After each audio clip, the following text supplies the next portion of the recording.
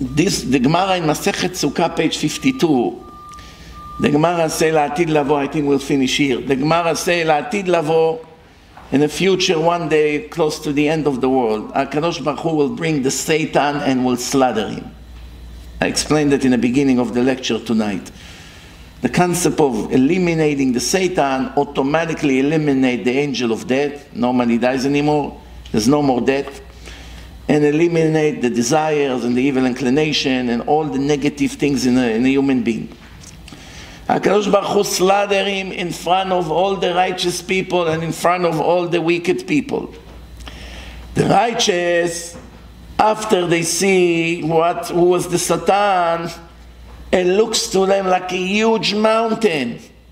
And they are thinking how we were able to overcome such a huge obstacle and stay righteous. And the wicked, they look at the Satan now, and it looks to them thin like a hair. Nothing. If you put hair on the floor, anyone acknowledge it? Nothing. You walk over it like nothing there. Alalu bochim ve'alalu bochim. The righteous are crying, and the wicked are crying. The righteous are crying and say, how could we climb and overcome such a huge mountain and succeed? And the wicked say, how couldn't we win against such a nothing? How did we mess up such an easy test? Something not adding up in that Gemara. You know, when you learn, you have to use your head, not just to read. What does not add up here? From the two groups, the righteous and the wicked, who should really cry? The righteous or the wicked? Who should cry? The righteous should cry or the wicked? Only the wicked. Wow, it was so easy and I fell. But why the righteous are crying? The wicked are going to hell now, or to Kafakela. Of course they'll cry. And it's especially when they see that the test was so easy and they fail, they cannot forgive themselves. But the righteous, what are they crying? They passed all the tests that Hashem set for them. Now it's time to get the huge reward. They should be dancing, not crying. If I was there, hopefully one day I will, I would grab the hands of all the people. Right? Imagine how everyone cry. Why are you crying? Now it's time to have joy. The answer is, Rabotai,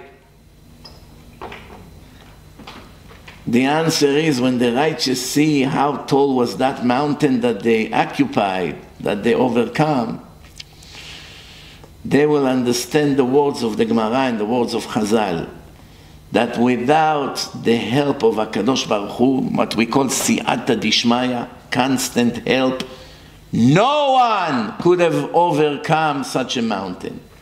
The tzaddikim just realized that Hashem did 99.9% of the job. We really didn't do nothing. The only thing we did is choose to do. I want to buy tefillin, but I don't have money. I want. That's my will. Miracle after miracle, a week later you have tefillin. I want to become Shomer Shabbat, but my parents are secular. What kind of a house we have? All of a sudden the neighbor invites you for Shabbat. This next guy come to the yeshiva. 6 months later, you're Ben Torah already.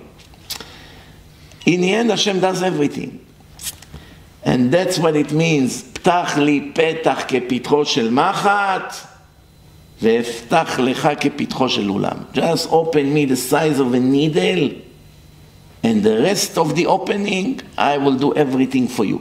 בדרך שאדם רוצה ללך, מוליכים אותו. You choose the path, and after that I do everything for you. I do everything for you. You just have to choose what you want to do and what you don't want to do. You choose the negative things, I also help you. And later I'll punish you. You choose the right thing, I'll help you and reward you. That's what it all comes down to.